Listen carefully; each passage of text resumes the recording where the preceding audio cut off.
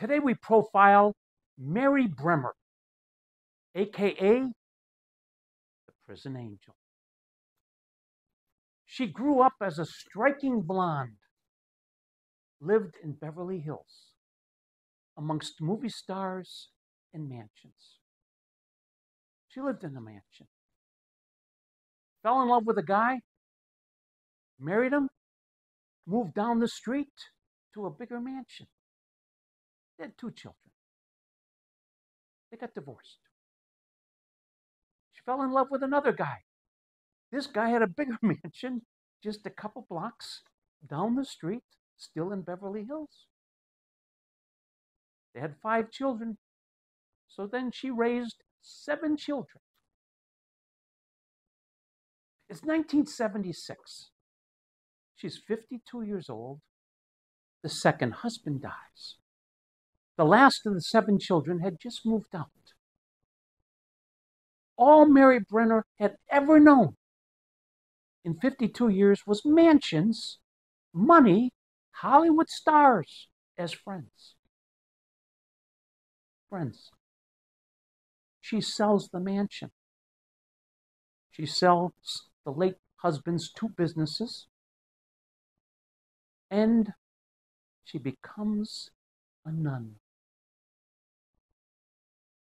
And she goes to Tijuana, Mexico, and walks into the La Mesa Prison, the worst prison in all of Mexico. It housed 9,500 of the worst hombres in all of Mexico. She went at age 52 from mansions, Beverly Hills, to become a nun. She walks into that La Mesa prison and asks the warden for a 10-foot by 10-foot cell. And that became her mansion for the last 34 years of her life. 10-foot by 10-foot. She became the prison angel. And these 9,500 hombres became her sons. Then in 2003, she decides, I'm going to start a new order of nuns. I'm going to call them the Servants of the 11th Hour. And these were women in their 70s and 80s, in their 11th hour of their life, that wanted to become nuns and give back to the poor. The Servants of the 11th Hour. A couple of Pulitzer Prize-winning reporters from the Washington Post spent 3 years researching her life and wrote a book entitled The Prison Angel. Then a documentary film was produced entitled The Prison Angel, narrated by Susan Sarandon, and released in 2010. She died on October 17th, 2013. And that morning, she asked some of her fellow nuns to roll her through the prison so that she could say goodbye to her 9,500 sons.